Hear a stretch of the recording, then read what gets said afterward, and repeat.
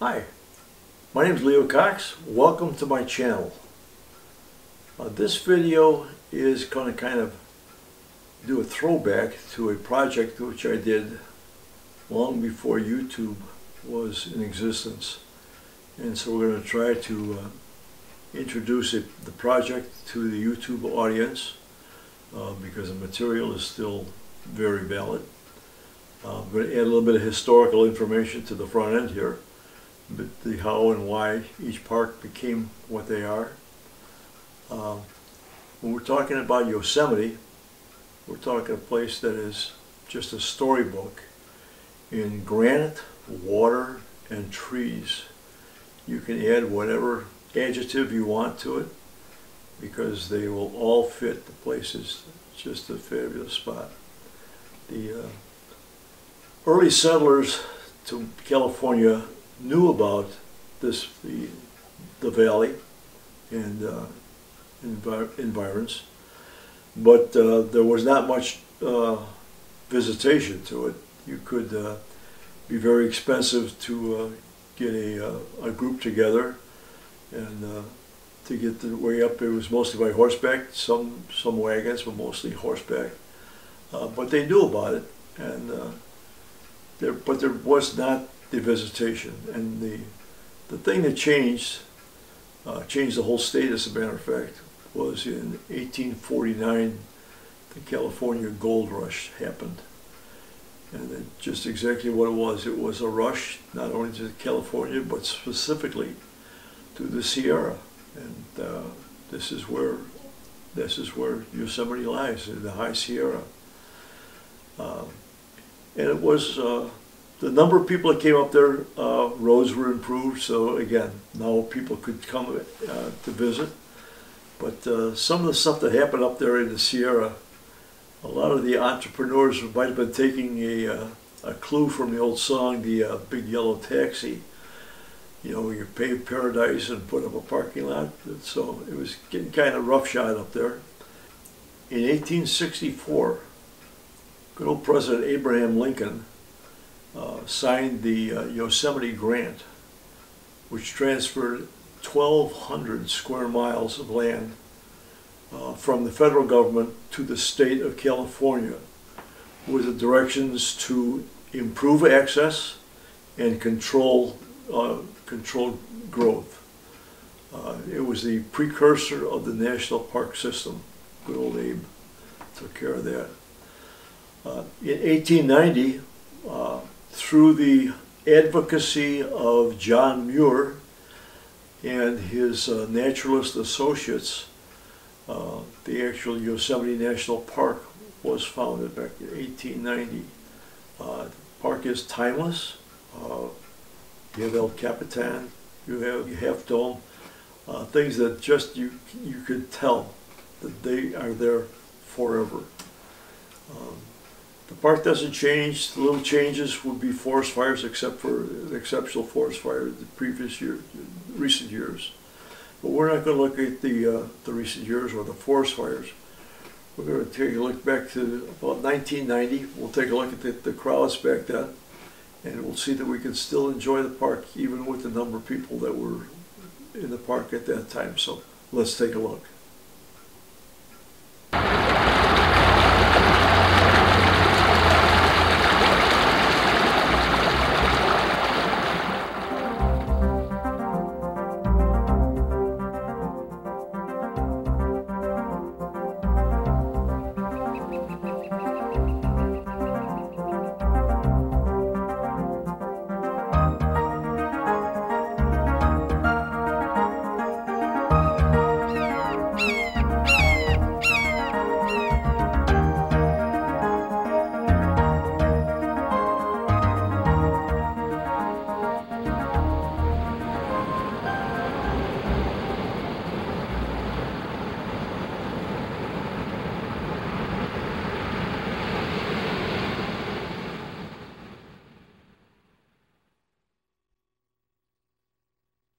A rugged range of mountains stretches from north to south across the eastern half of the state of California.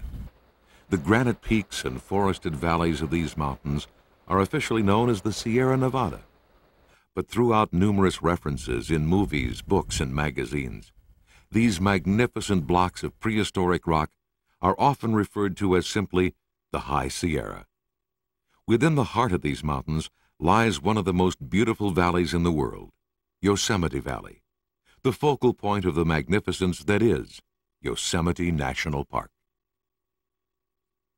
The splendor of this valley is both its blessing and its plight, for it is this stunning setting, surrounded by towering walls of solid granite, that draws more than 3 million visitors per year into a valley that occupies just 7 square miles out of a total park area of over 1,100 square miles. Congestion in the valley can mirror the congestion of urban centers like Los Angeles and San Francisco that are located just a few hours from the park. And yet, more than 94% of the park is designated as a wilderness area. The crush of visitors to the Central Valley has led to a number of changes in park operations. The institution of one-way roads and the designation of other former roadways as hiking and biking paths has helped to alleviate the congestion. More importantly, a system of shuttle buses now serves popular destinations both within the valley and to destinations beyond, such as the Mariposa Grove of giant sequoias and the pastoral alpine setting of Tuolumne Meadows. There's another partial solution to the crowding problem. Individuals should plan to avoid the peak travel months of July and August whenever possible. The crisp, clean air of early autumn is a perfect time to see Yosemite. The park is still crowded, but the gridlock of the summer season is long past. The dazzling cliffs of El Capitan draw the eye upward to the brilliant blue California autumn sky. The vertical face of the unmistakable monolith known as Half Dome rises majestically above the surrounding valleys. There is a slower pace, a time to seek out the simpler sights. Autumn is a time to marvel at the quiet murmur of a pristine spring in the heart of the valley, the tranquil silence of a subalpine meadow, covered with sepia-toned grasses waiting for winter's snows, and the arboreal splendor of giant sequoia trees rising hundreds of feet above the matted forest floor.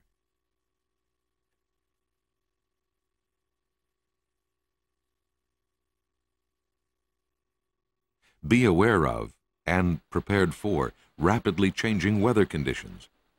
As long as skies are clear and temperatures moderate, autumn visitors to Yosemite can hike and bike to their heart's content, photograph whatever magnificent scenes their eyes behold, or climb the granite walls surrounding the valley to the limits of their courage and abilities. The 3,000-foot perpendicular face of El Capitan is a magnet for serious climbers from around the world.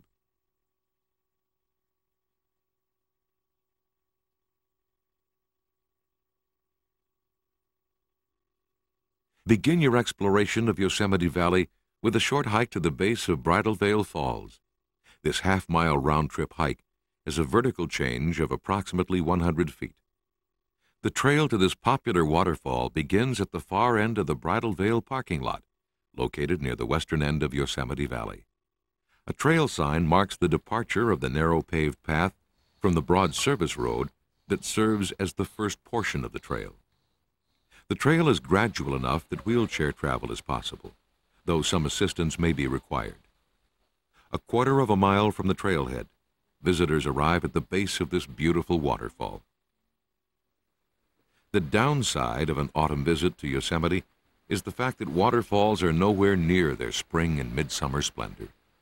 Still, there is an ethereal beauty in this small stream, gently blown into a mist by rising air currents as it plunges 620 feet to the jumble of boulders at its base. At the opposite end of the valley, the trailhead for Mirror Lake is located at Shuttle Bus Stop 17. The 2-mile round trip to Mirror Lake follows a roadway that is now closed to automobiles. Today, the roadbed is reserved for hikers and bicyclists. This easy trail rises just 120 feet as it heads toward the distant face of Half Dome that frames the south wall of Tenaya Canyon. 1/2 mile from the trailhead, hikers can leave the paved roadway for a rocky path that rises gently off to the left. One of the advantages of this path is the awe-inspiring view that hikers get from openings in the forested slope. Across the canyon, the vertical face of Half Dome towers above the scene below. Mirror Lake is a fraction of its previous size, and in early autumn it is no more than a wide pool in Tenaya Creek. The sandbar extending up the canyon beyond the reflected boulder is flooded during periods of snowmelt and heavy rainfall. Now, it is just a pleasant sandy beach in the middle of a green meadow. Unfortunately, Mirror Lake is barely a remnant of its former glory, but any scene at the foot of Half Dome has to be considered a breathtaking sight.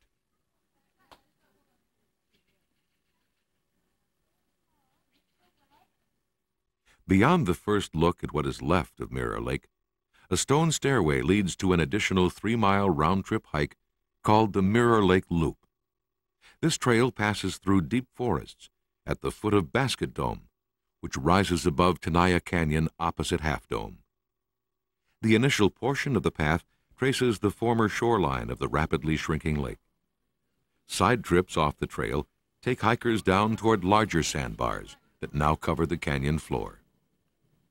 The Mirror Lake Loop is not heavily traveled. It's a great place to get away from the more crowded areas of the main valley. It's also a place to meet an occasional group of riders on their way back to the stables. The trail leaves, then reapproaches the banks of Tenaya Creek. Here the creek is no more than a quiet pool surrounded by an even quieter forest. Around the bend it takes the form of a slow-moving brook, barely flowing down the nearly dry stream bed. The halfway point of the trail is marked by a bridge over the creek. The trickle of water passing under the bridge scarcely traces the course of the creek that still slowly grinds away at the granite boulders lining its banks. Beyond the bridge, the trail heads back toward the trailhead. Massive trunks of Douglas fir and mountain hemlock line the way. The trail returns to the open meadow portion of the trail near the trailhead. As the footpath leaves the shelter of the trees, the overshadowing presence of Half Dome totally dominates the scene. At the end of the loop portion of the trail, a second small footbridge returns hikers to the paved portion of the trail that leads back to the shuttle stop. In a land full of superlatives, Yosemite National Park shelters 3 separate groves of trees, magnificent specimens of massive evergreens with cinnamon-colored bark called the giant sequoia. The Mariposa Grove is located 36 miles south of Yosemite Valley near the south entrance to the park. A 1.5-mile round-trip hike through the Mariposa Grove takes hikers to the most frequently visited sequoia tree in the park, the grizzly giant. In addition to the featured sequoias, the forest is comprised of pine, hemlock, and fir. The smooth path moves slowly upward past the broad trunks of hundreds of magnificent trees. Along the way, hikers pass the base of a fallen giant. Even lying on its side, the trunk of an ancient sequoia is a sight that invites closer inspection. A hiker pauses and leans back over the railing to compose her photograph. The sheer size of the 4 sequoias, known as the Bachelor and the 3 Graces, makes it almost impossible to include the entirety of these magnificent trees in any single photograph.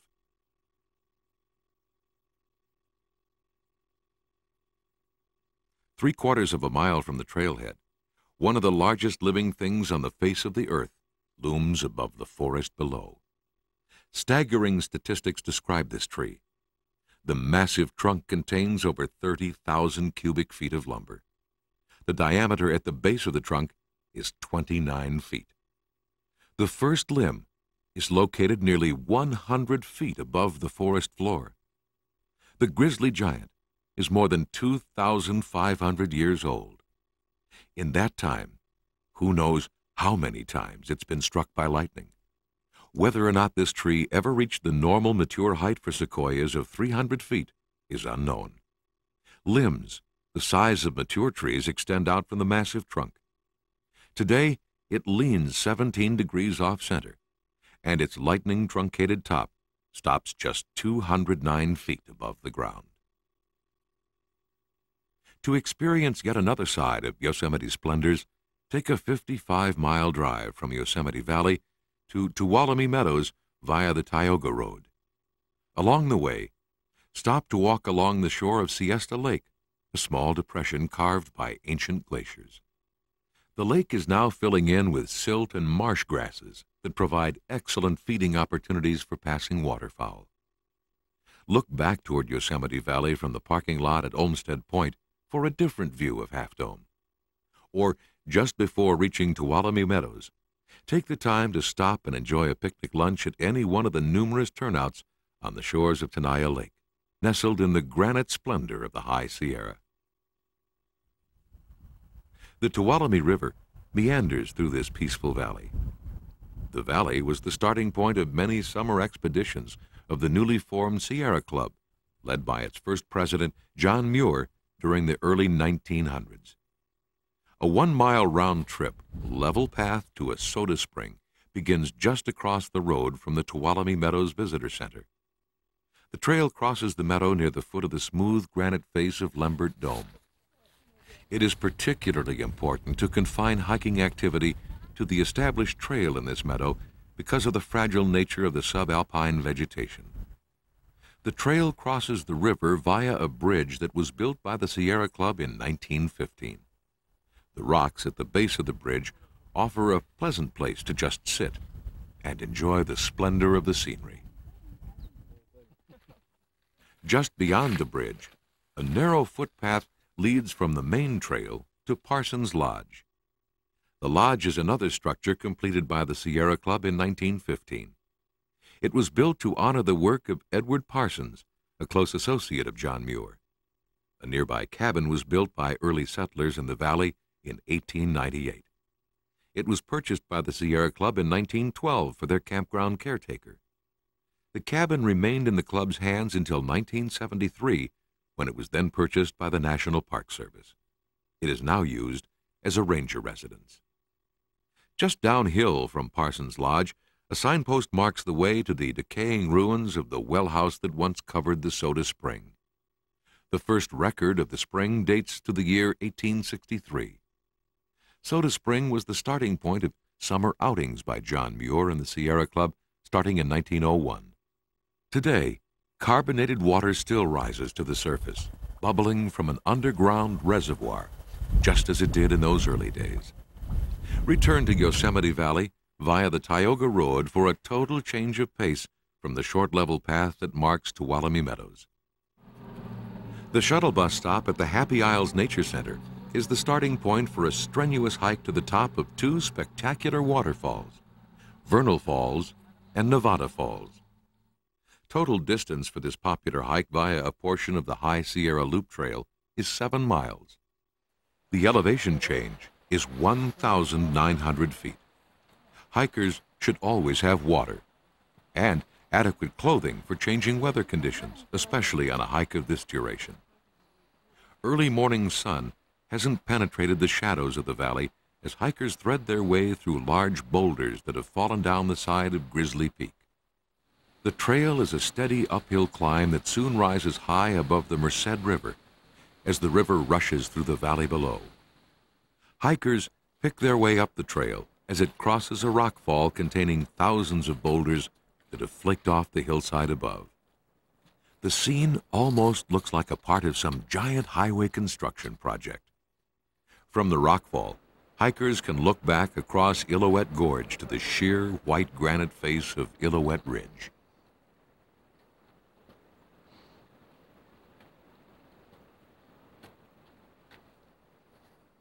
Eight-tenths of a mile from the trailhead, after a climb of approximately 400 feet, the trail crosses a sturdy bridge over the Merced River.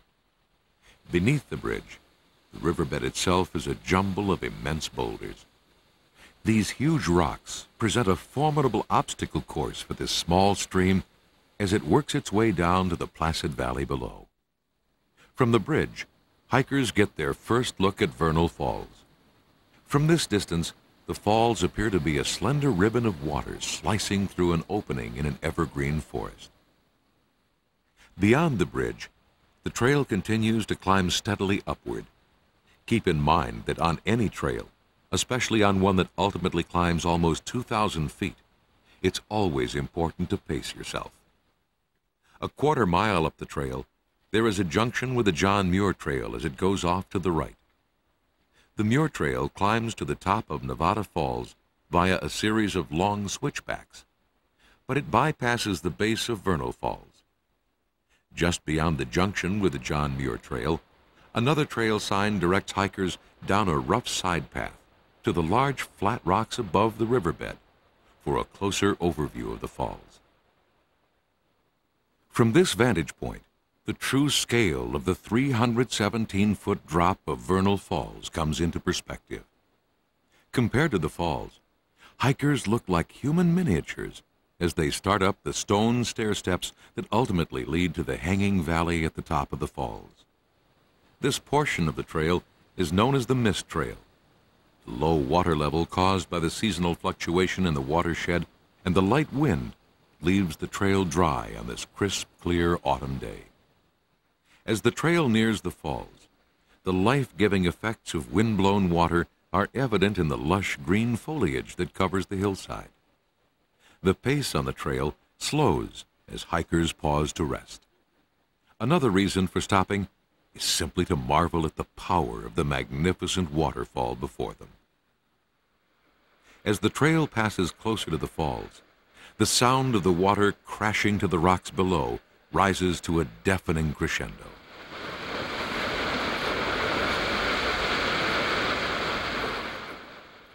The sights and sounds of this magnificent waterfall are enough to make the effort it took just to get to this point worthwhile.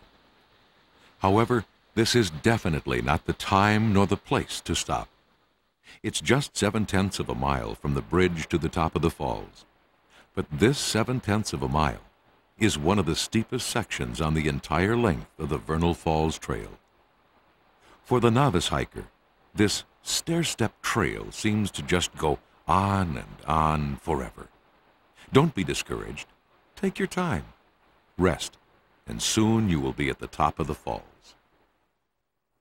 The last portion of the trail to the top of Vernal Falls is marked by a narrow path across the face of a steep cliff. Without the guardrails, this would be a harrowing climb, but with them, it's as easy as climbing a somewhat irregular staircase.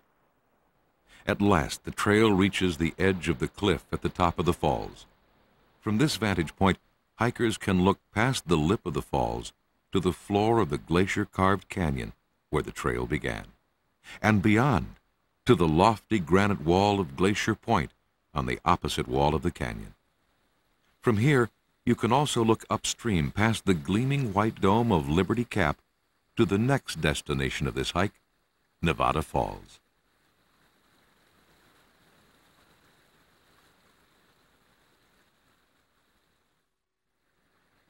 Another 2 miles one way, and an elevation gain of 1,000 feet still lies ahead to reach the top of Nevada Falls. At 594 feet, Nevada Falls is nearly twice as high as Vernal Falls. The Merced River surges across a flat section of rock on its way to the small pool at the top of Vernal Falls called Emerald Pool. The trail recrosses the Merced River via a small bridge that spans a narrow gorge.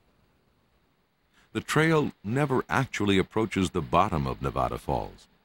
By the time hikers have a clear view of the falls, the trail is roughly parallel to the midway point of this powerful cascade. This section of the trail is one of the steeper portions.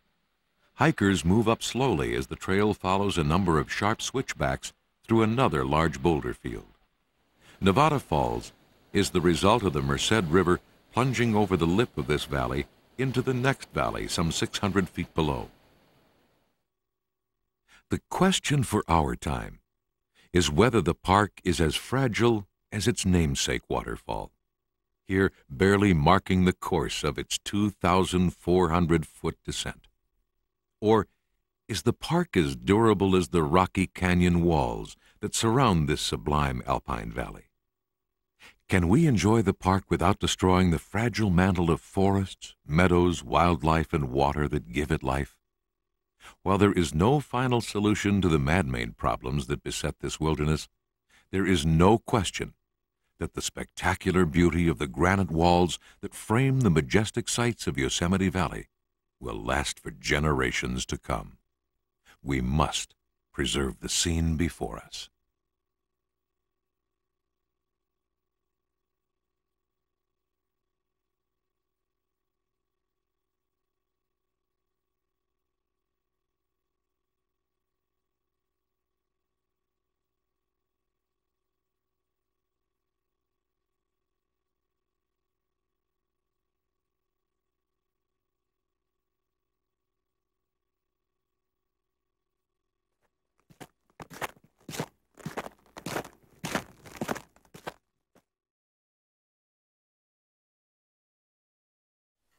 If you enjoyed this program, hit the like button and subscribe so you don't miss the rest of the series.